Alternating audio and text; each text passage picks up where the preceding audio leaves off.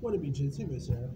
Lionsgate has dropped a show for this upcoming psychological thriller titled Siberia, which is directed by Abel Ferrara, who also directed the film Bad Lieutenant, which also starred Willem Dafoe in it. Siberia also stars the likes of Nilucha Silva, Simon McBurney, Christina Sharaga, and Dana Gimenez Chow.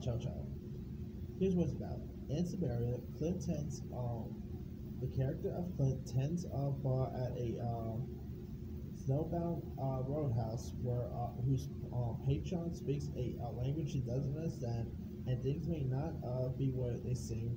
Desperate for answers, he drives a sled team of a nearby cave, but finds no peace there. All the spirits that confront him mere fragments of his imagination, over they slowly tear his body and so into pieces. And it features Defoe's character Clint as he tries to confront his fears by going on a sled journey in order to find the truth about his horrid hallucinations.